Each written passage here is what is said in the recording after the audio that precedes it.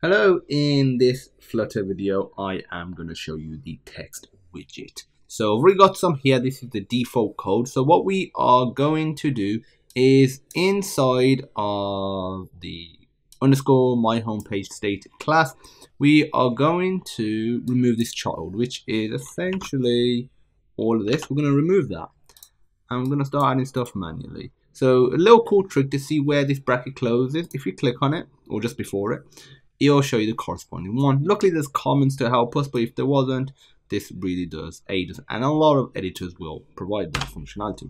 So if I was to save that, hot reload, as you can see that disappears now. So to add a text widget is pretty simple. You do text colon child. Sorry, you put child first, colon text, and we need to put a comma at the end, and inside of here we can put our text. So if I say hello world and I save that, as you can see it appears right there. Regarding positioning, we'll get onto that in separate videos. And what we can also do is change the font style. So if we put a comma, let's say put style colon text style, and this takes a parameter, and we could set different stuff. I'm just going to set the font. What should I change? I'm going to change the font. I'm just trying to think, which one should I change? Obviously it's totally up to me which one I want to change. I'll change the font style. So I'm changing the font style. So you just do font style dot, and we could do italic. So if I save that, as you can see, it's slightly changed italic. Let me change something else instead. Let me make it font style. And what are the properties? Actually, no, forget about font style. Let me show you a different one. We can do, instead of font style, we can do font weight. So font weight.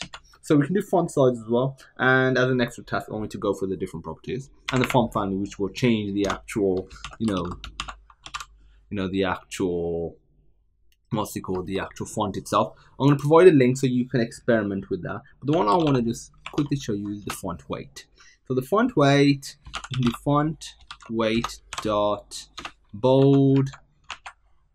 As you can see, it is now bold. So that's basically how you add any sort of widget.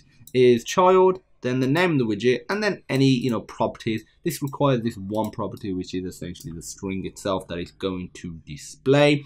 In separate videos, I'm going to cover positioning, I'm going to cover gestures, I'm going to cover all of that stuff. But the whole purpose of not just this video, but a lot of the videos in this series is to essentially show you the little snippets that it requires to do, to do the text object, and then gestures, like tapping a piece of text or tapping a button.